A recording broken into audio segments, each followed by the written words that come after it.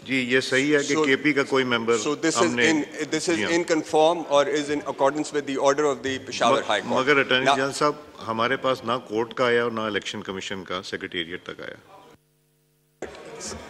Sir, if I may, sir, as far as the order of the Peshawar High Court is concerned, that order was announced, and as I understand, those 8 returned candidates have not been given oath. If they have not been given oath by you, then, in my opinion, there is no contempt.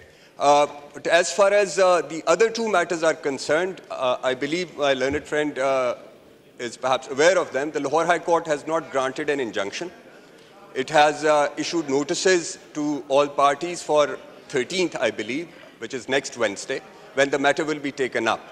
Now, if the members who have been administered oath today belong to the province of Punjab, then surely my learned friend would agree that the territorial jurisdiction of Peshawar High Court would not extend to province of Punjab, or to that extent members who have been declared returned candidates for the seats allocated to Punjab.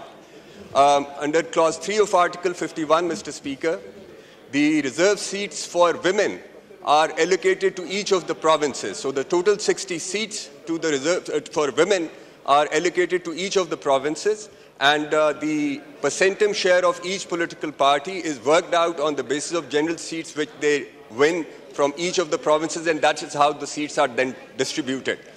So therefore, as far as the Peshawar High Court's decision is concerned, it surely applies to the reserved seats which are allocated to the province of Khyber Pakhtunkhwa, but it cannot apply under the Constitution to other provinces because, as I said, the reserved provinces separately. Now, the other matter, Mr. Speaker, relates to the seats reserved for non-Muslims. I have gone through the petition, the memo of parties of the petition. I have not seen any non-Muslim being impleaded in that petition.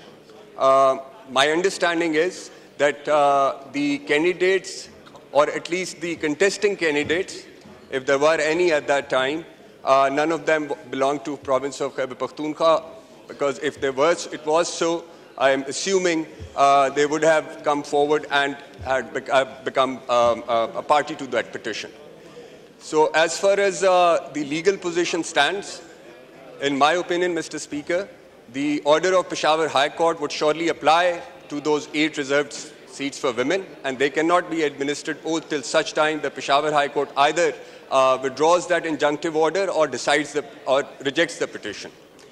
But the oaths administered today, if they are confined to members who have been declared as returned candidates for reserved seats for women from province of Punjab, or the reserved seats for non-Muslims, and the candidates, of course, the reserved seats for non-Muslims are allocatable to the entire country, but if none of them, the candidates who claim that they should have been given that reserved seat is before the Peshawar High Court, in that case, the injunctive order would not apply to the reserved seats for non-Muslims either, Mr. Speaker.